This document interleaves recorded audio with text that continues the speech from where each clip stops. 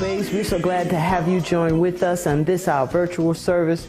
We get excited all the time as we realize that we are Bible Base everywhere. So thank you so much for joining with us today, and thank you for inviting others to join with you, to sit next to you, or to invite others to be online with us. We are glad on what the Lord is doing in and through us. So welcome once again to the Bible Base Fellowship Church of Temple Terrace, right here in Tampa, Florida. We're so glad that you're viewing with us today. Let us pray. Most gracious God, we do thank you for this day. We thank you, Lord, that you have been so good and so kind, so merciful. You've extended your grace unto us, and we are just thankful. We thank you, God, because we even realize that it's you who woke us up this morning and started us on our way and gives us the strength to walk through this day and to face whatever it is that comes our way. With you, we know that you're in control. And so now, God, we are asking that you would be with us, infiltrate our minds, hearts, our homes, our iPads, our phones, whatever we're using to view you, God, you be in control of it. We want to hear from you. We want to hear your word. We want to do your word. We want to be your faithful servants. And so now, God, you have your way. Have your way through the powerful word that will be preached today. Have your way in what we'll view and hear through the songs of Zion. Have your way, God, in each of us. And so now, God, we ask that you would strengthen our pastor who will come and break forth the bread of life. Give him the words that you would have him say to us so that we might obey. We thank you. We love you. We give your name praise, glory, and honor. It's in Jesus' name that we pray. And all said amen.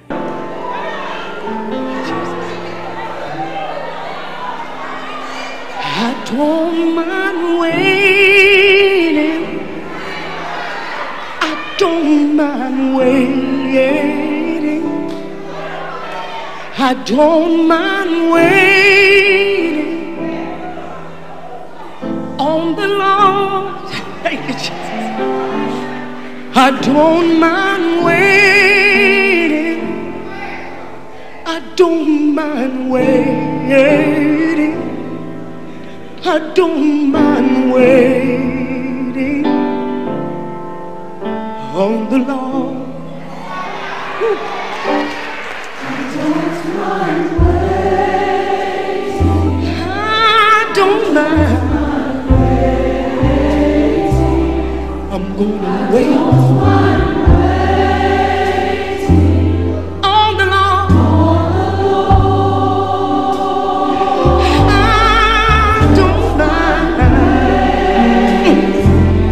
Because I know he's coming after a while.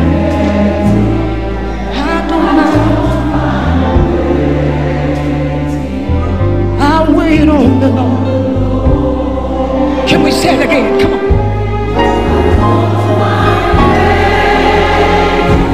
I don't mind. I'm gonna wait on him. I'm gonna wait right here, because I know he's coming after a while. Yes, he is. Yes, he is.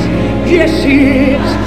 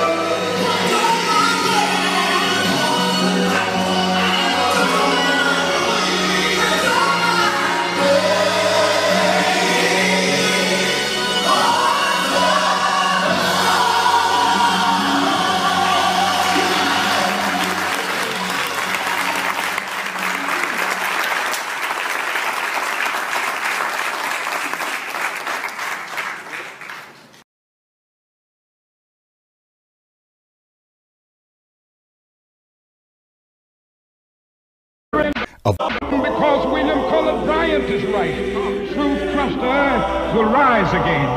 We shall overcome because James Russell Lowell is right. Truth forever on the scaffold, wrong forever on the throne. Yet that scaffold sways the future. Behind the dim unknown standeth God within the shadow, keeping watch above his own. We shall overcome because the Bible is right. You shall reap what you sow. We shall overcome. Deep in my heart, I do believe we shall overcome. With this faith, we will go out and adjourn the councils of despair and bring new light into the dark chambers of pessimism. And we will be able to rise from the fatigue of despair to the buoyancy of hope. And this will be a great America. We will be the participants in making it so. And so as I leave you this evening, I say, walk together, children. Don't you get weary. There's a great camp meeting in the corner.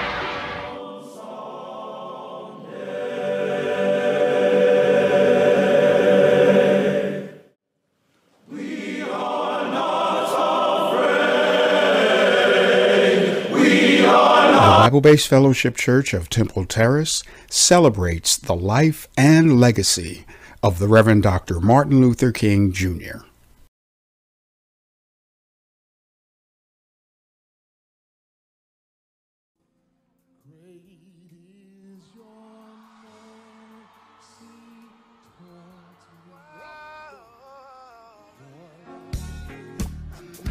To God be the glory.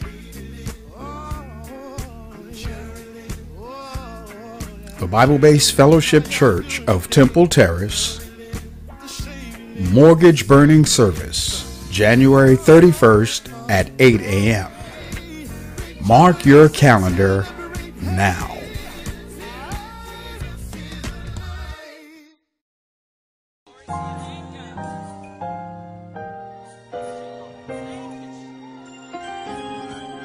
Well, he's in the room now. He's in the room.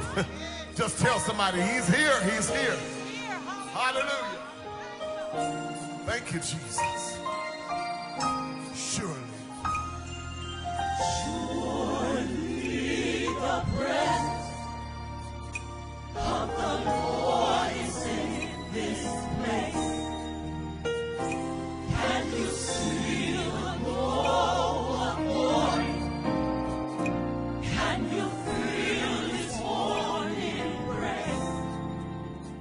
He's got a blessing for me and a miracle for you.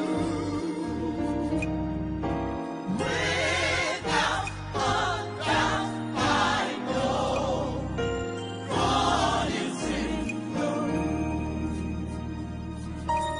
Hallelujah. Lift your hand and say that surely. Surely the presence of the Lord is in this place. Can't you see? Can you see the glow of glory? Can you feel? Can you feel his morning grace? He's got a blessing. He's got a blessing for me and a miracle for you. Without a doubt, I know God is in the room. He's walking down. He's walking down the aisle. Moving. He's moving in the pew.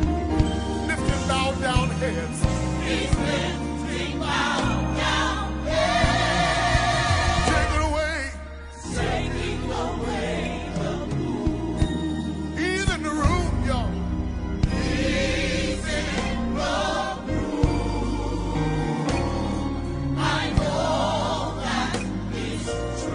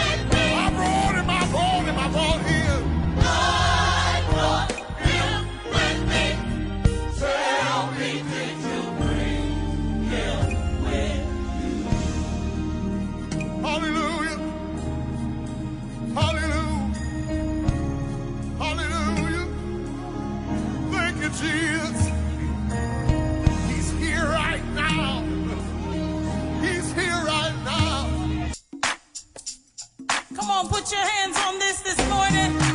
We're standing on the promises of God. Come on, help us say it. Standing on the promises. Standing on His promise. Sing it again. Say, standing on His promise. They never thought I'd get the victory. Some said that it was all over for me. They didn't know. I don't really defeat. They couldn't see. What God had for me. I'm the head, not the tail. I shall win and not fail. I'm above, not beneath. And I got the devil under my feet. Yeah. Come on, y'all. I'm standing on what God has promised me. Put your hands on His head. Standing on His promise. Come on, sing it one more time. Standing on His promise. Let's go to the second verse. You wonder how I always overcome. You wonder how I always come back strong. Even when it looks like it's over and done. Hey. God will finish what He's begun.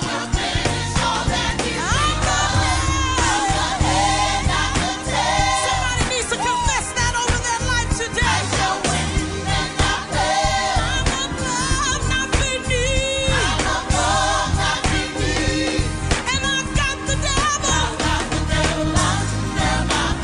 Come on, sing it with us. I am standing on what God has. Rock it out right there. Come on, put your hands on it and say it. Come on, you're standing on the promises. His promises are yea and amen. Come on. Let's take it to the bridge. His promises. I'm a winner. Come on, all the winners, wave your hands in the air. His promises. I'll prosper and I'll be victorious.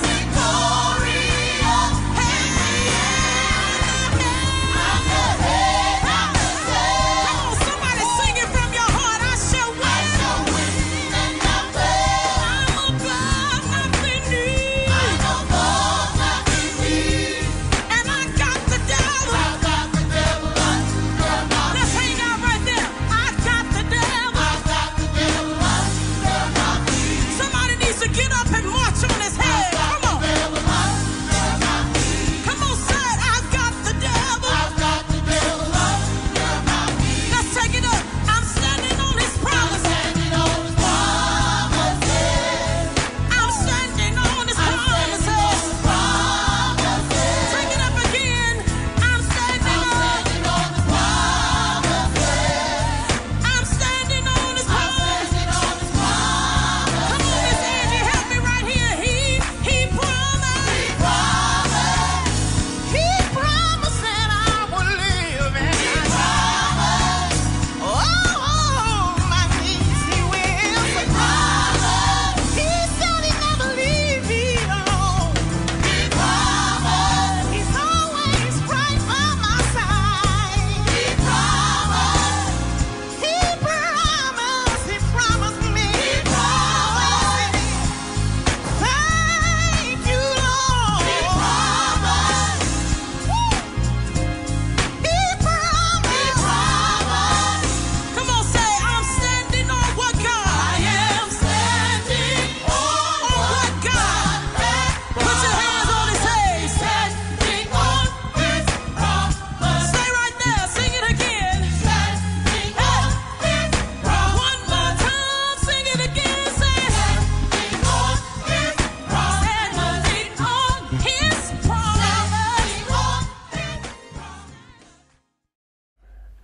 I am standing on the promises of God. I love that song.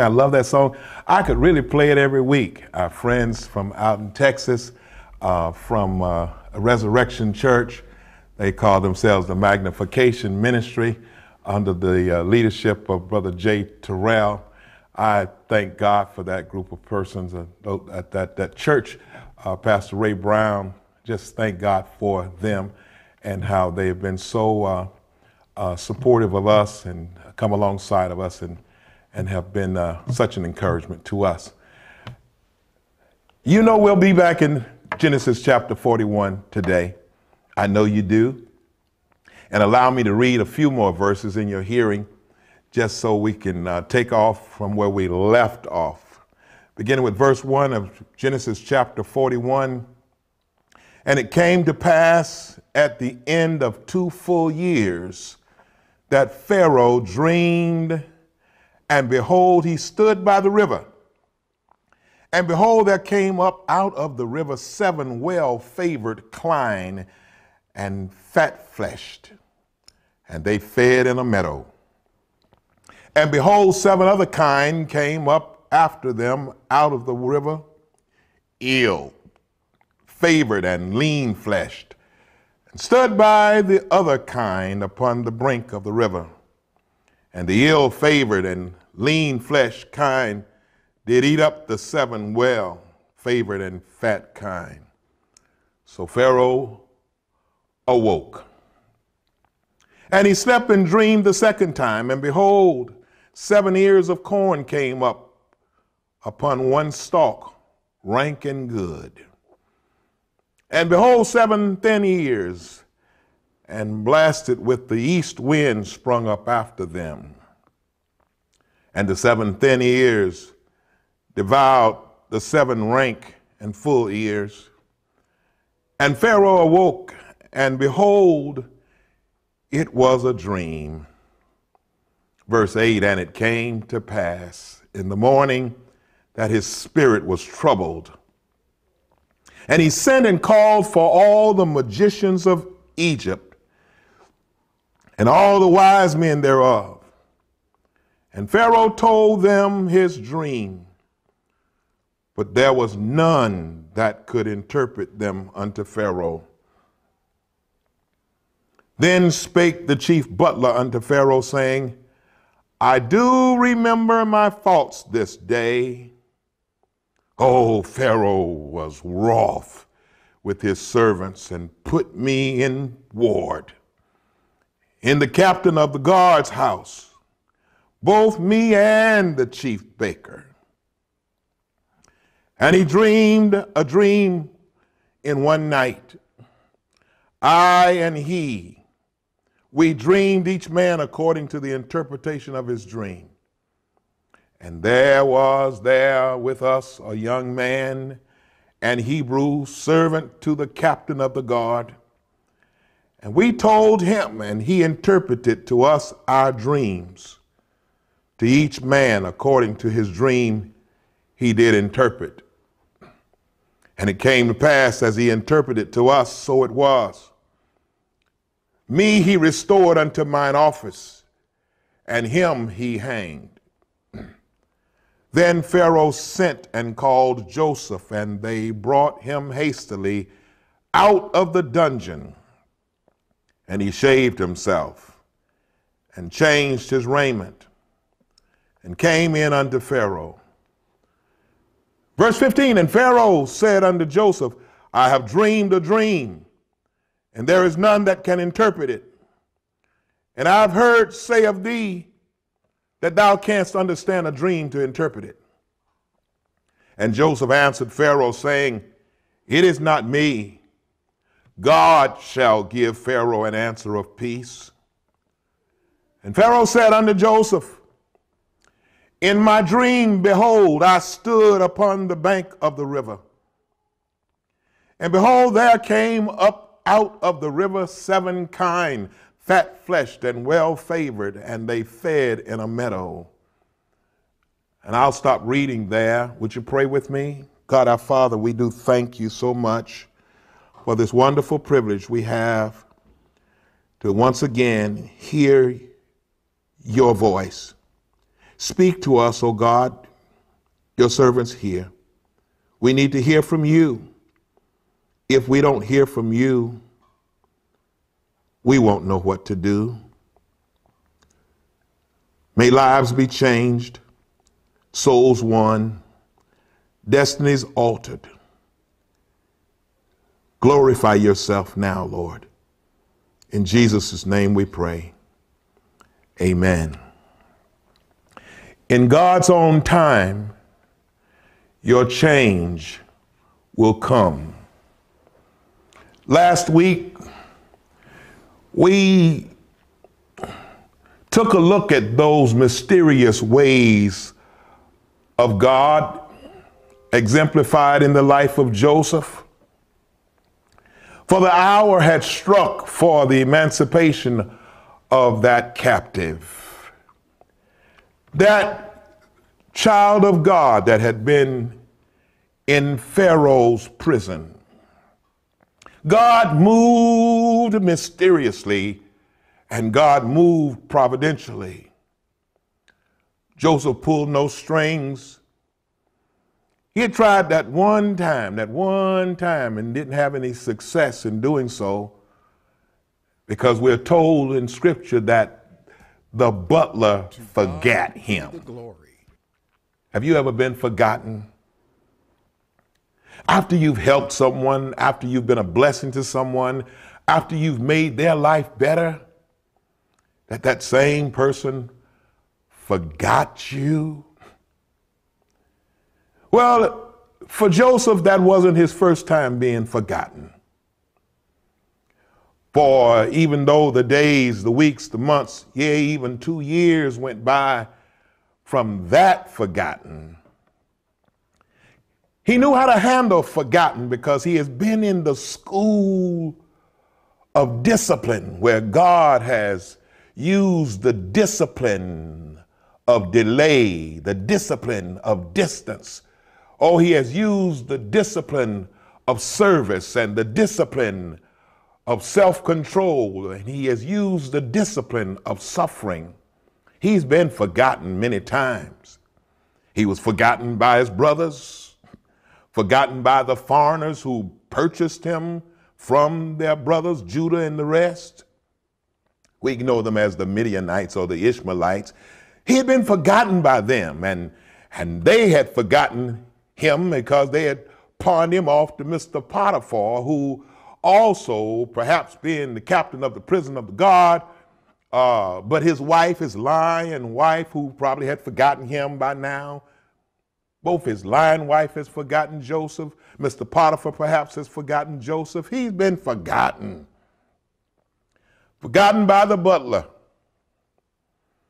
who he told him the meaning of his dream, got him his job back. Forgotten, forgotten, forgotten. Forgotten by all but his father and God. Joseph had not been forgotten by Jacob, for in later chapters you will hear Jacob say, Joseph is not. He thought of him every day, but he thought of him as being dead. Forgotten by man, but remembered by God. And now God has made his move. He began with neither baker nor butler, but with the king, the Pharaoh, the monarch of that time, the king's dreams. That's where he started. There were two of them. First, he fell asleep and dreamed about cattle. Then he fell asleep again and dreamed about corn. In the first dream, he saw 7 fat, flourishing cows emerging from the life-giving waters of the Nile. I've been to that very place. Pharaoh looked on with approval. That is how cows ought to look, you know. He would have to appoint a new grand vizier soon to look into the condition of his cattle throughout the land. Then suddenly, to Pharaoh's horror, from the same river emerged 7 more cows.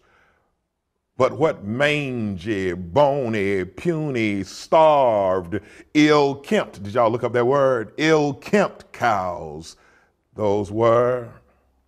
May he never live to see such cows. The sweet dream had turned into a nasty nightmare.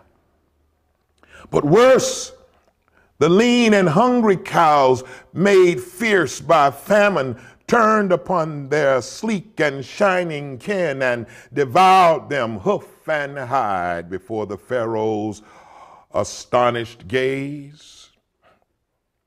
He awoke in horror, stared about him, and he fell asleep again, only to dream the same thing all over again.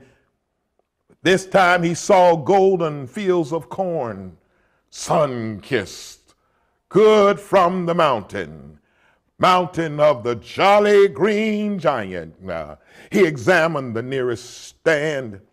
7 delightful, magnificent, golden, prize-winning ears tossing proudly in the breeze beneath the smiling sun-kiss. But then up sprang 7 blotched and blighted ears, spinely nightmare ears. Those turned upon their flourishing neighbors and devoured them stalk and stem. Pharaoh awoke in fresh horror, convinced now that the dreams were a sign.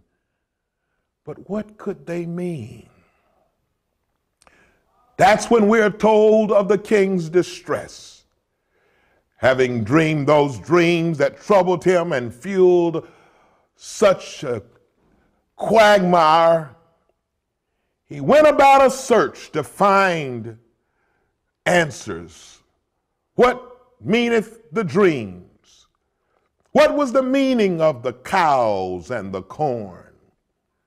What is the answer to this mystery? And it came to pass in the morning that his spirit was troubled, and he sent and called for the magicians of Egypt and all the wise men thereof, what I call all the king's horses and all the king's men. And Pharaoh told them his dream, but there were none that could interpret them unto Pharaoh. What a scene that turned out to be. Because these were hired wise men. But there the wise men stood in their distinctive robes and their regalia, embroidered with mystical signs, the scholars, the sages, men who are learned in the lore of dreams. They listened intently as Pharaoh told his dreams. They pondered the meaning of the dream. The magicians and wise men did not have the answers. And so they were not stumped to no end.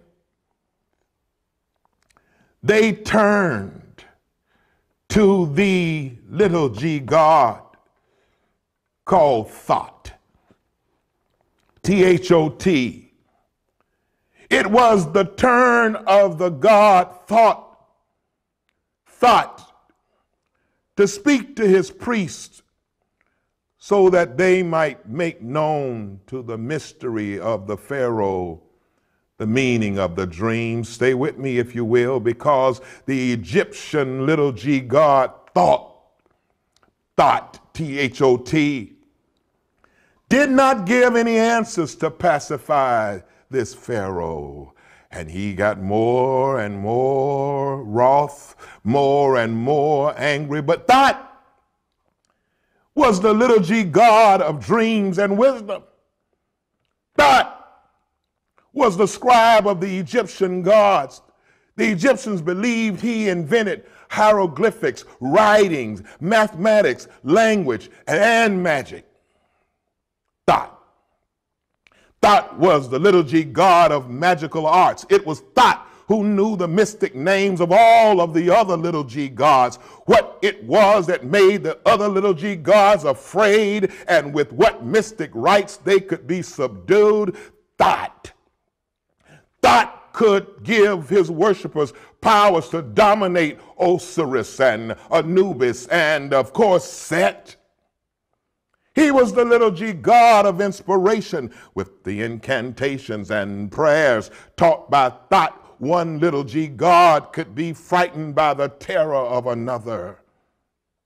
The magicians of Egypt therefore turned to their magical tricks to conjure from thought the secret of the Pharaoh's dreams. He is the one who controlled the seasons, the moon, the stars, but they were up against the true and living God, the big G God now, a God who could not be coerced, a God who could not be cajoled, a God who could not be cowed.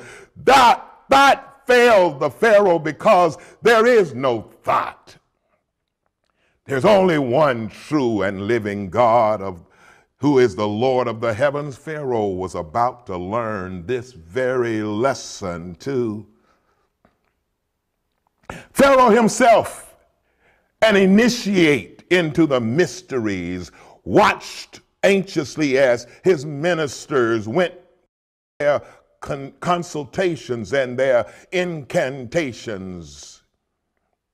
His spirits fell as with embarrassment and bewilderment, they confessed themselves defeated. They came with that one pharaonic formula. "O king," they cried. That's the ritual formula of the pharaonic court. "O king, life, prosperity, health." We confess ourselves baffled. Thought gives no answer. The Pharaoh must seek elsewhere for the meaning of his dreams. It's all God. God's providential hand is about to set God's servant Joseph free. And so in the providential ways of God, the ground was prepared for the coming of Joseph. Pharaoh's distress must have been evident to everybody because they knew that when Pharaoh get to where the Pharaoh looked like he was getting, he could really cause pandemonium in the kingdom. He would kill. His dreams. Who could interpret his dreams? They can't help him. Who will help him solve this dilemma? And may I suggest to you before I move to the rapid close, that's what's wrong with this old world in which we live in now. The presidents, the governors, the mayors, the chief of police, the president's councils, the president's cabinet, the parties, the non-parties, everybody who's in charge who think they're in charge. They don't get it. But they're going to have to understand that the wise men of this world do not hold the solution to the unrest in our communities. The wise men of this world do not hold the answer to the pandemics, nor the epidemics, nor the outbreaks, nor the outcries. They do not have the solution to the unrest in our communities. And many of you who are now dialing the 1-800 numbers and the 1-900 numbers and the 999 numbers and the 888 numbers, trying to see what Dion has to say, trying to see what the Ouija board has to say. Ouija, can you hear me?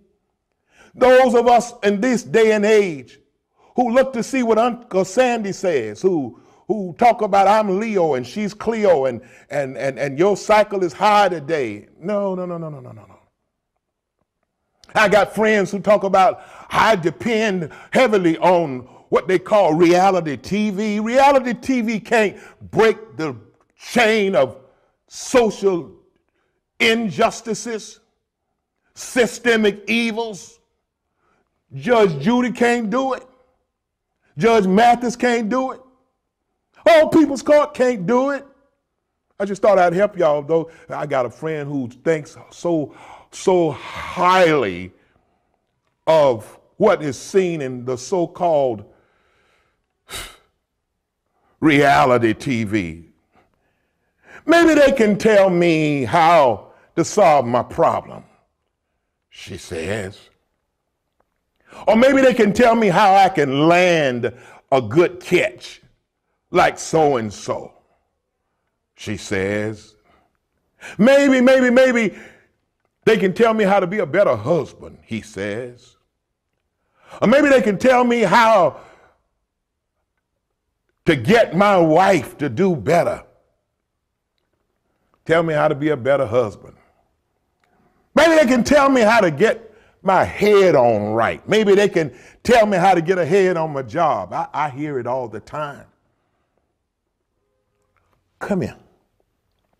Let's peep into Pharaoh's situation.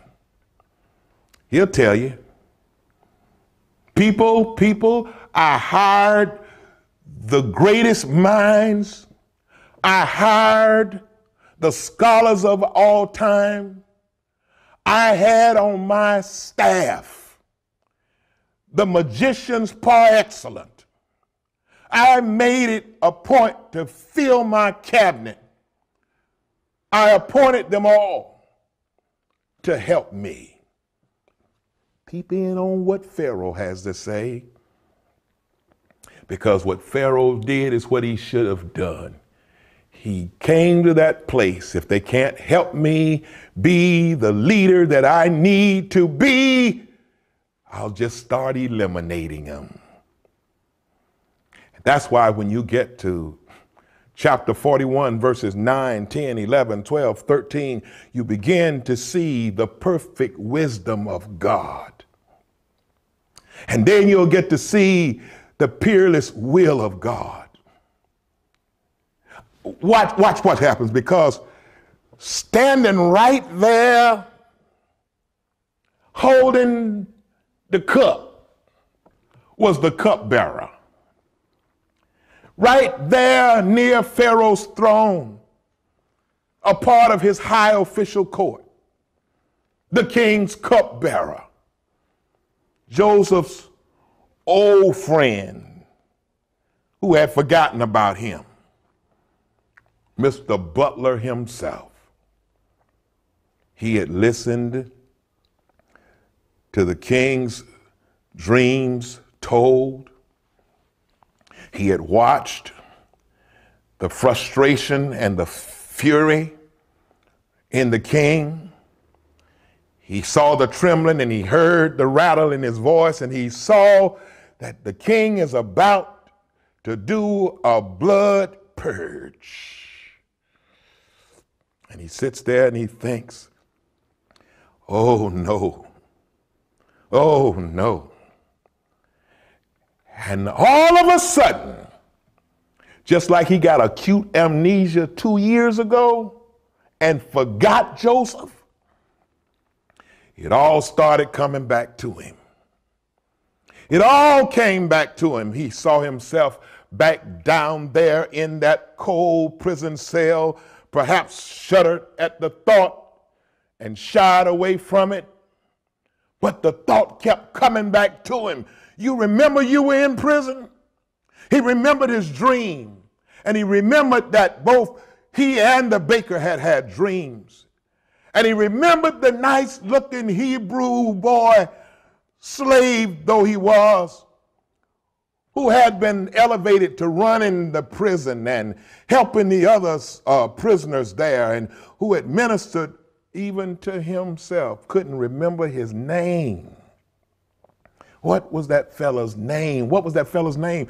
I need to get in touch with that fella. I need to at least tell the Pharaoh about his name. And when all seemed hopeless, the silence was broken by the butler of Pharaoh. He says, I got it. My memory came back. I got it. he confidently shared with his master the incident of his imprisonment of 2 years ago, and that he met Joseph. That's his name, Joseph. Joseph. He was a Hebrew. Joseph. He was a Hebrew slave. Joseph. My memory is coming back. He was an accurate interpreter of dreams. Yeah, God in his timing has caused the forgotten one to be the remembered one. Another day in the dungeon was about to become very special. Stepping forward, Mr. Butler made his obeisance before Pharaoh and told his royal master of that incident from the past. Joseph, that's his name. The young man was at one time, my Lord, slave to Potiphar, captain of your majesty's guard. And perhaps Potiphar may have been there. I don't know. If so, his eyebrows stood up like that. Oh, that boy who went after my wife, that boy who raped that boy, and the butler knew about him. The butler knew about it. It must have shot a sudden chill through Mr. Potiphar's heart. He too owed so much to Joseph.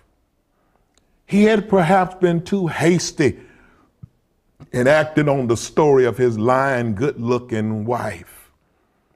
His face would have been a sight to behold. Wish it could have been there. Wish it could have been there to see his face.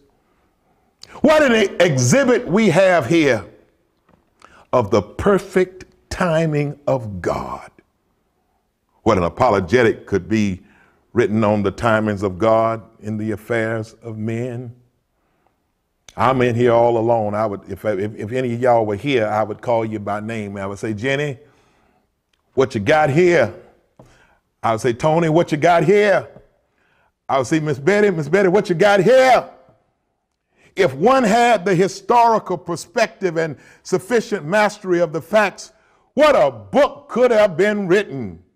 What a book could be written to challenge agnosticism, to challenge atheists. One would begin perhaps with Galatians 4:4, where Paul said, but in the fullness of the time, God sent forth his son, made of a woman, made under the law, to redeem them that were under the law. So it was that God displayed his perfect wisdom in the perfect timing of the events of Joseph's life. Not a moment too soon, not a moment too late, but in the very fullness of the time, God got busy. Pharaoh was ready. His dreams saw to that. Joseph was ready. I know he was ready. 13 years of iron discipline in a very hard school saw to that. Oh, the butler was ready. The butler was ready. Enough time had passed for him to speak of his imprisonment without fear. 12 years is a long time to us. I got some friends and some onlookers and some viewers and some who hear of our series in God's own time. Your change will come. Some of them are incarcerated. And I want to share to you, my brother, I want to share with you, my incarcerated sisters. I want to let you know that even in your prison, even in your situation, in God's own time, your change will come. 1,000 ages in thy sight are like an evening gone short as the watch that ends the night. 12 years is a long time to us, but it's nothing to God. Before the rising sun, forgotten by man, forgotten by the public defender, forgotten by the paid attorney, forgotten by the witnesses who knows, forgotten by the partners in crime, remembered by God. It's all I'm saying.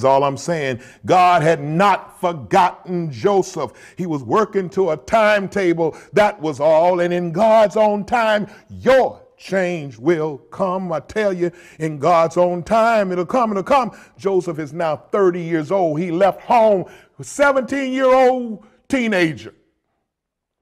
And if his daddy had known that it would be some 24 years before he'd see him again. Oh yeah, do the time and do the math. For 13 years now, Joseph has had nothing but one wave after another, one wind after another, one rug being snatched out from him and another. What do you do when everywhere you turn, it looks like there's 13 years of criticism of you, 13 years of conflict for you, 13 years dealing with crisis, 13 years dealing with confrontations, 13 years having to deal with chaos, 13 years of calamity, 13 years of delays. God's delays are not his denials. And so you have to understand the perfect timing of God, because that's the only way you'll get to appreciate the perfect tactics of God. Look at him. First, he awakened in Pharaoh a tremendous sense of the supernatural, of impending doom, of coming disaster, all turned up to a fine pitch by the failure of his own staff, his magicians, his own cabinet, his sorcerers, his own soothsayers, we call them.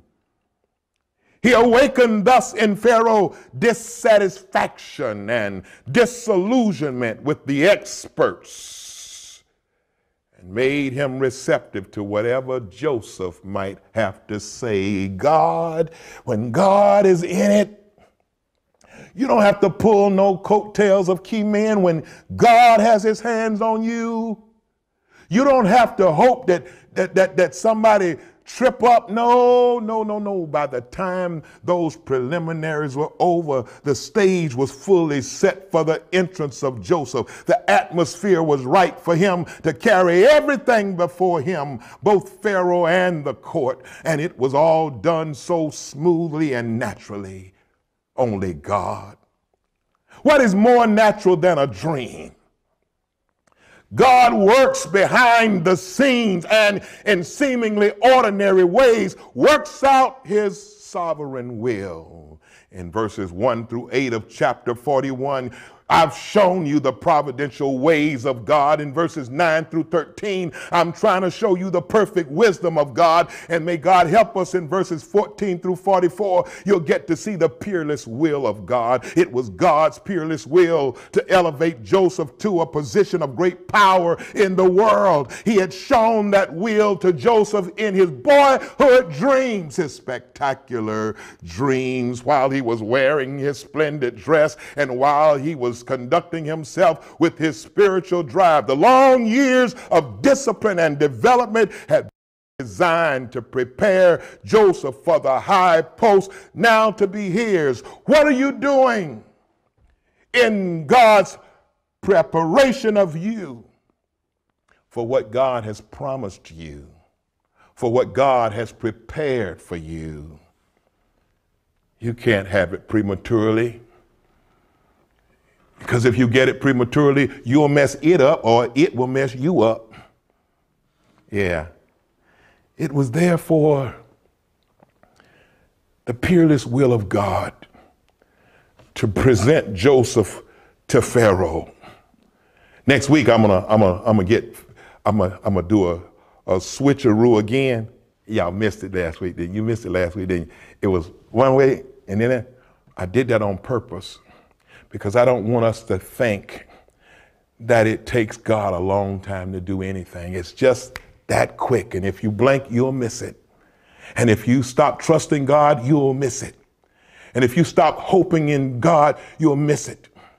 If you get in too big of a hurry, you'll miss it. It's they that wait upon the Lord whose strength will be renewed. It's they that wait upon the Lord who will mount up with wings like eagles. It's they who wait upon the Lord who will have wings like eagles and will be able to run and not be weary and walk and not faint. You got to wait on God. Joseph waited on God. Joseph trusted in God. Joseph hoped in God. Joseph remained faithful to God no matter whether he was in the pit or in the prison. He waited and trusted in God. And here's Pharaoh. If such a guy's like that, bring him in here and bring him in here now. Can't you see them rushing downstairs in the prison? And because Joseph is in the soiled clothing and Joseph is looking all with overgrowth, and they had to shave him in a hurry because hair on the face of to an Egyptian was an insult. To stand before the Pharaoh with hair on your face, Rodney, you couldn't stand before the Pharaoh. I couldn't stand before the Pharaoh. We, brother, would have to stay down in the prison unless we were really willing to get shaved. I think I'm trying to say something to somebody other than me and Rodney. You can't go before the Pharaoh looking any kind of way, britches hanging down, half drunk, half stank, looking all goo-goo-eyed, and expect the king to know who you are. And they cleaned up Joseph. Joseph, hurry up and get ready. Hurry up and get dressed. You're going to get me to lose my job if you don't hurry up. The king wants to see you. The king wants to see you. What do you want to see me for? He don't know what he wants to see me for. Joseph had not been anticipating this move, because if he had, he would have been ready to go. Joseph is not thinking, oh, the butler finally got around to, after 2 years, but he finally got around to telling him about me. He's not even thinking that way. Once his name was brought before Pharaoh, things moved very quickly. Can't you see it? There was Joseph in his prison rags, bustling to and fro on his many errands that he's been doing all day. He was a right-hand man for the prison governor. Perhaps he was inducting a whole new convict. He was bringing another person into the prison, going through his routine, looking over his checklist to make sure he didn't miss anything. Oh, maybe he was preparing the noonday meal. I've heard from some people that I know personally who have been moved up or elevated to be in trustees, and they think very highly of being able to warm the lunch or to distribute the lunch. They think themselves to be having it a whole lot better by being out of trouble while you're incarcerated. I think I'm trying to say something to all of y'all that I know. What was he doing? Well, his name is called. They're hustling him up, telling him, hurry up, get ready. They shave him, change his clothes. They put on these garbs. Pharaoh wants you. The Pharaoh wants me? Whatever for? I don't know. Something about a dream. Hurry up, man. Hurry up. You can get me. You can get us killed. Do you want me to lose my head, man? Come on. So Joseph, arrayed in his court garments, ready to go to court. Brothers, sisters, when you go to court, don't go looking like you mad and angry and ain't got nothing on your side and don't know what to do. Present yourself. I ain't telling you to look phony and false. Present yourself before the authorities. Let them know you do have it. You got them all. And when Joseph gets upstairs, guess what? On the throne before him was a man with keen, penetrating eyes, bare, muscular arms. Yeah. A regal carriage and proud stallions. A man wearing the double crown that for 1,000 years had symbolized the union of Upper and Lower Egypt.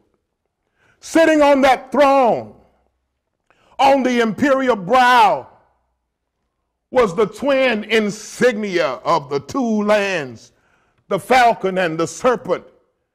In one hand was the crook for Upper Egypt.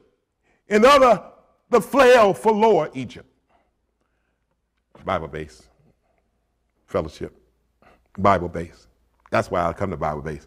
Because I want to see what's in the Bible. I want to understand the Bible. The Pharaoh was probably arrayed in a long fluted skirt made of priceless Egyptian linen. He had golden sandals on his feet. Such was the Pharaoh, a man supposed to be a little G God, the incarnation of Ra, R-A, capital R, small a, Ra, a man whose functions were as much religious as political. Sent for Joseph on that day when Joseph wasn't expecting him. Up from the prison, Joseph, and there upon his throne, weighed down with this heavy crown, and by the regalia of royalty is the Pharaoh, the king. He saw before him a man occupying a position satisfied by over 1,500 years of unbroken tradition. Joseph, however, saw the trappings of power. Woo! He saw a lost, lonely man with a soul needing to be saved. He saw that that soul was ripe, R-I-P-E, to do what was right, R-I-G-H-T. Joseph walks in and stands before the king, and the king says, I'm in trouble. My spirit is troubled, and I heard you can help me. My dreams, young man, can you interpret them? Can you interpret them? He demanded. The all-important moment had come. And look at what a moment it is for Joseph to take the credit for himself. Oh, how Satan wants to rip you and rip us of our one opportunity to be the witness for our God. Every day it happens. Every day it happens. Satan whispers in our ears and say, take the credit for it. Act like you did it. Act like you're the one that made it happen. Act like you are smart enough to get it done. Not for Joseph. Joseph looks at him very humbly. He says, can you or not? You got to say something, Joseph, because he'll have your head off as soon as he look at you if you insult him before all these people. Oh, but Joseph ain't calling the Pharaoh names, ain't screaming at the Pharaoh, ain't rolling all, acting all crazy with the bailiff and the rest of the people in the courtroom and showing everybody how bad they are with chains on their hands already and chains on their... No. Joseph had not been in God's school all those years for nothing. He didn't go to Harvard, Princeton, or Yale. He didn't go to FAMU, BCC, or Howard. He did not get to go to the University of Athens, the University of Alexandria, or the University of Tarsus. No, he went to the University of Pharaoh's prison. And because he was humble enough and strong enough not to listen to the father of lies, as John 8:44 calls him, the Pharaoh was warm-hearted. Young man, can you interpret my dreams? And Joseph answered the Pharaoh saying, oh, I love this story. It is not me. God shall give Pharaoh an answer of peace.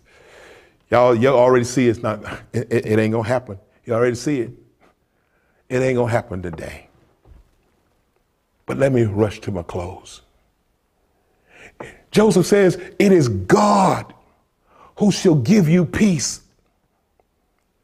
The dream of Pharaoh is one. Tell me your dream. He tells him the dream. You and I read the dream. You and I have heard the dream. We read the dream. We know the dream. Listen at Joseph. God hath shown Pharaoh what he is about to do.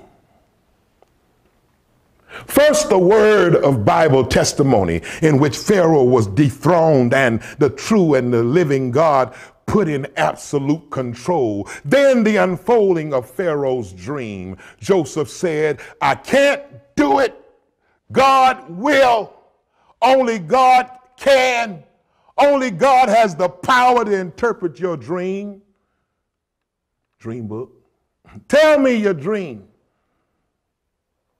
And I'm glad I'm God's mouthpiece. Watch this, because it's all God. Pharaoh is going to be the agent of fulfilling Joseph's boyhood promise from God. Oh, Pharaoh, I'll tell you what your dream means. Now that God has revealed it to me, they both mean the same thing. The seven, the number seven, the seven represents 7 years. You're going to have 7 great years of plenty. The land will be prosperous. The land will flourish. But then you're going to have 7 years of famine, 7 years of starvation. Oh, having read to Pharaoh the meaning of his dreams, a meaning obvious to everyone the moment Joseph produced the key. Joseph went on to read Pharaoh a short lesson in economics. He advised the king to appoint a man discreet and wise, and to set that man over the land of Egypt to husband the harvest of the plenteous years against the years of want and woe. So Pharaoh, what you better do is put a plan in place so you can store up all you can store up in the first 7 years. I got to do something with this number 7. This number 7 keeps popping up. It just pops up all over this passage, all over this story. He says, you got to get somebody who's smart enough, intelligent enough, got the integrity, honest enough, and knows what they're doing. That in the first 7 years, they do what must be done so it will last you over the 7 rough years. He said, now you need to get you somebody and put them in charge of your agricultural ministry.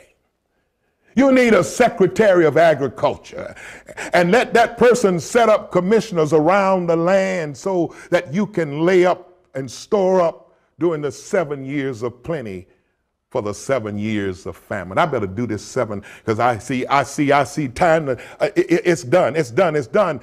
There's some numerical insights from chapter 41 about the number 7. The number 7 is plastered all over this chapter. Have you been hearing it? Have you been seeing it? Read them when you get a chance. In fact, the number 7 appears 28 times. 4 times 7 in this chapter. 7 fat and lean cows, 7 full and lean ears of corn. Number 3, 7 years of plenty. Number 4, 7 years of famine. Number 5, 7 groups of people. Pharaoh, Joseph, the butler, the magicians and wise men, Joseph's 2 sons, Asenath and Potipharah, the starving Egyptians and other countries. Number 6, 7 new things Joseph received. A signet ring, fine linen. We don't get to that till next week. It's in next week's message. But you'll see all 7 of them. A signet ring, fine linen clothing, gold chain around his neck. I'm going to find one. Yo, can somebody loan me a gold chain? I don't have one to hold me down like that. Ooh, that reminded me of something about somebody who used to have a chain with somebody's senior class ring around the chain, and that senior class ring on that chain, weighing their head down and walking all around. That gold chain gonna be around Joe's next week. There's gonna be a chariot, and then a wife, and then 2 children, a new position, Grand Vizier of Egypt he'll be. The Hebrew word for 7 is Shavah, S-H-E-V-A-H, which is from the Hebrew root word Savah, S-A-V-A-H, which means to be full, to be satisfied, or to have enough of something. You got to get this. The meaning of 7 is dominated by this root. For 7 is the number of spiritual perfection or completion. God rested on the 7th day because the creation was full and complete. And in this chapter 41, Joseph's major trials and testings have come to an end as he is promoted from the prison to the palace. Goodbye, Bible Base. May the Lord God bless you real good. May those of you who have joined in with us during this virtual service, however you caught this message, I know you know that this is number 8, and so there's 7 others that came before it. Spiritually, God had brought Joseph to a great level of maturity as Joseph discerned God's hand in his life and in his trials. Joseph was able to forgive and not take revenge against those who abused him because he had learned this important truth. He learned it is the discipline. He learned it in the discipline of service. He learned it in the discipline of self-control. You can't lead nobody else and you can't run nobody else until you learn how to manage you. I used to tell my grandson that all the time. I say, son, you're all right around me, but you need to know how to be all right when you're not around me. I tell you, you got to learn those things in the discipline of service, and you learn those things in the discipline of self-control, and you learn those things like Joseph in the discipline of suffering. Joseph's advice to Pharaoh was to pick out a wise and discreet man to gather 20%. I'm going to talk next week about the 80-20 rule. Yes, I am, because he says you need somebody to gather 20% of the harvest for storage during the 7 years of plenty. And Pharaoh discerns that God's spirit is in Joseph. Ooh-wee. It's something when the world can see Jesus in you. It's something when the world can hear Jesus in you. It's something when the world can testify themselves that God is in you. Pharaoh discerns that God's spirit is in Joseph and chooses him for the task of leadership. He wasn't recommended by nobody. It's the Spirit of God that gets you in the place where you need to be. Suffering 101. This is the first mention in Scripture of God's Spirit indwelling a man. And on that note, I'll tell you, I don't care where you're at. I don't care where you are. I don't care what you're going through. I don't care how long you've been suffering.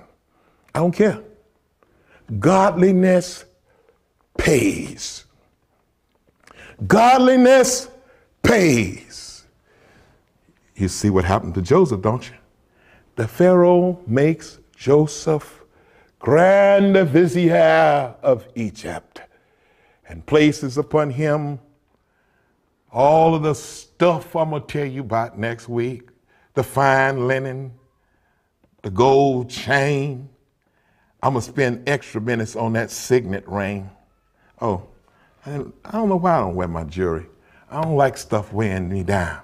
I'm going to wear my watches. I got a couple of watches that I need to wear, one on each arm. Every head bowed, every eye closed.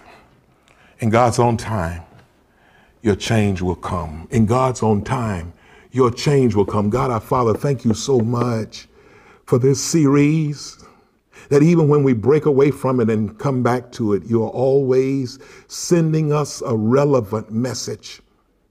Oh God, we revere you for being that God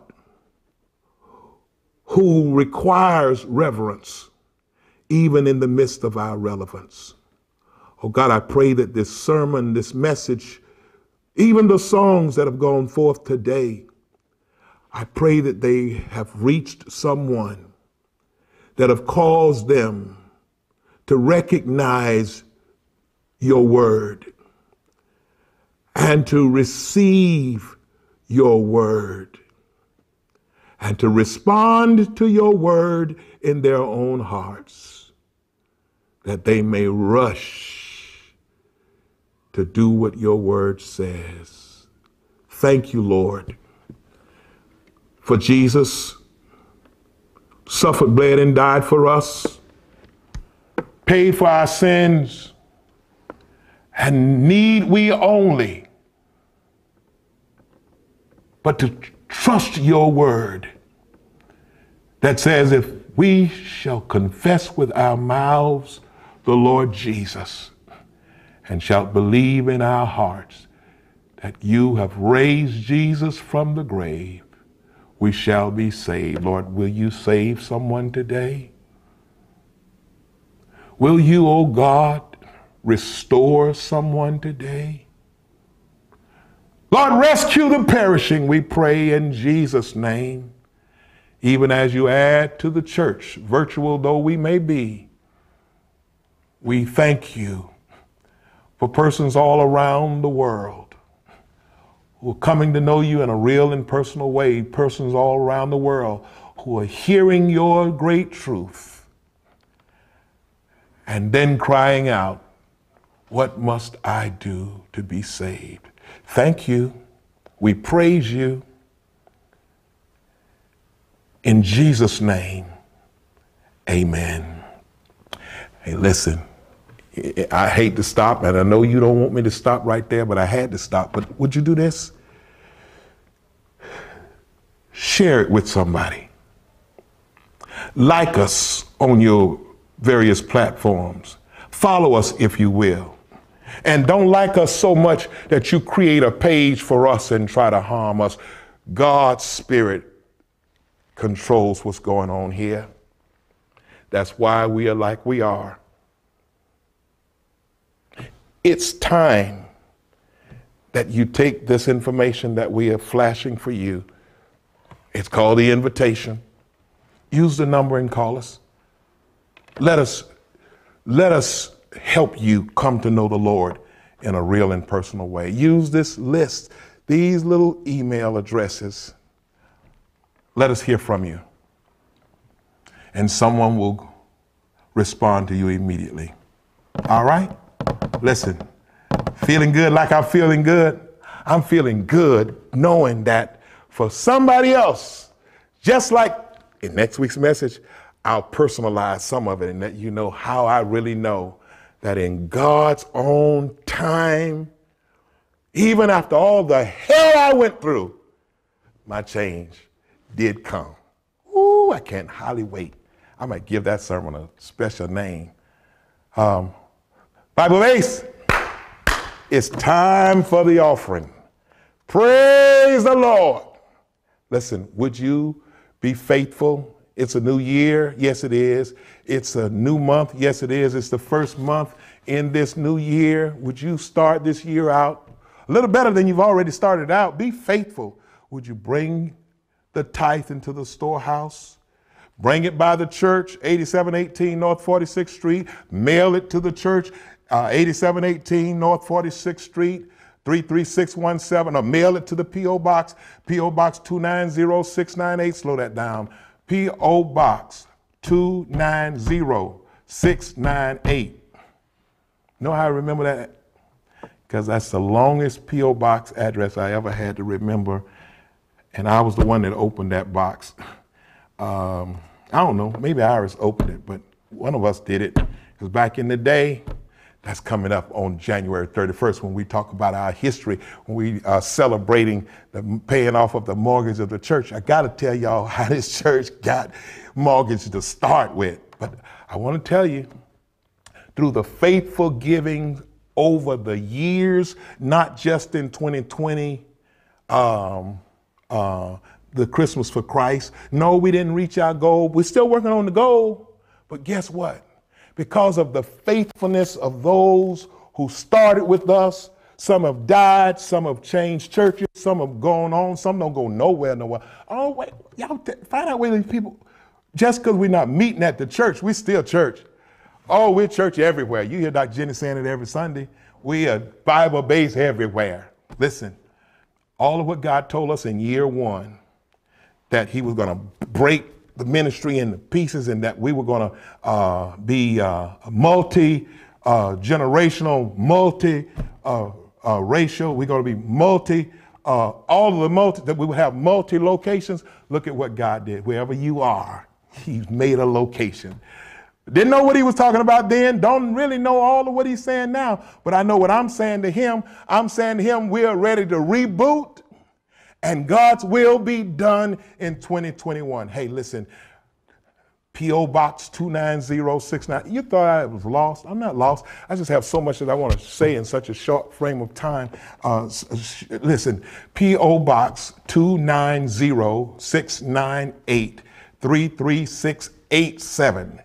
Yeah, it's a little different from the street address. When you do the street address, 8718 North 46th Street, the zip is 33617. When you send it to the P.O. Box 29069, the zip is 33687. Y'all got all of that? Whoo, I'm out of breath. Listen, make sure you pay attention to the announcements we have. That's the fastest way and the best way we have to let you know what's going on. And if the weather is right, and if the timing is right, and if God says the same, on 8 o'clock a.m. January 31st at the church, in the parking lot, come as you are, stay in your car, however we don't do it, we're going to celebrate like Fred Hammond say. It's time to celebrate our Savior and his love, and that's what we're going to do. And we're not going to leave nobody out because you left it up for a few people to finish off. There were some who did when they wasn't trying to do. There's some who refused to do when they could have done. But God said 2020, he was going to take care of it, and he did. Got another surprise, but I'm not going to tell y'all about it. I'm going to let you see it. And I'm going to let you see what God is doing because of our commitment to not be merely curiosity seekers, but converted, committed children of God. May the grace of our Lord and Savior Jesus Christ, the love of God, the sweet communion, the fellowship of the Holy Spirit, rest, rule, and abide with us now and forever. Amen.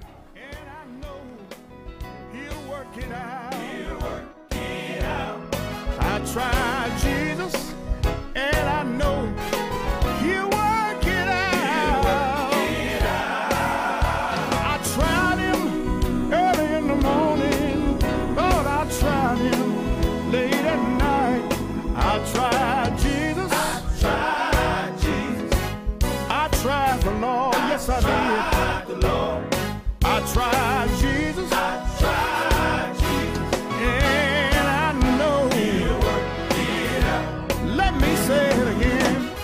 I tried Jesus, and I know he'll work it out. He'll work it out. I tried Jesus, and I know he'll work it out.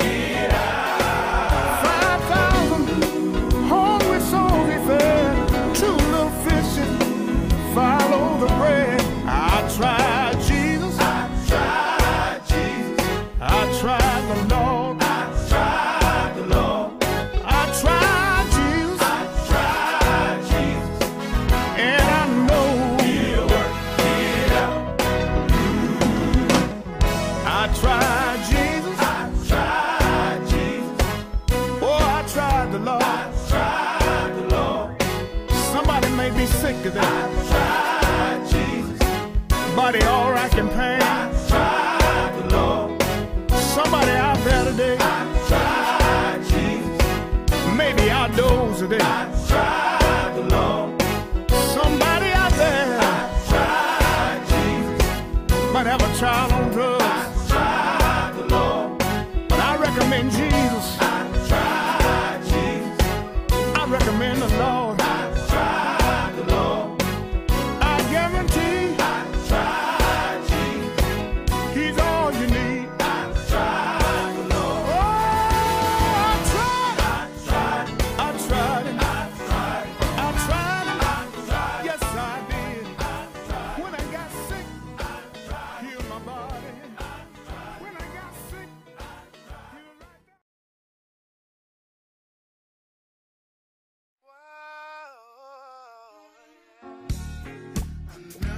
To God be the glory. The Bible-based Fellowship Church of Temple Terrace, Mortgage Burning Service, January 31st at 8 a.m.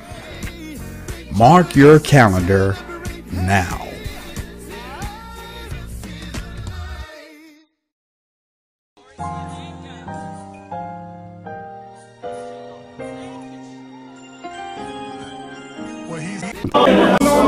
Temple Terrace celebrates the life and legacy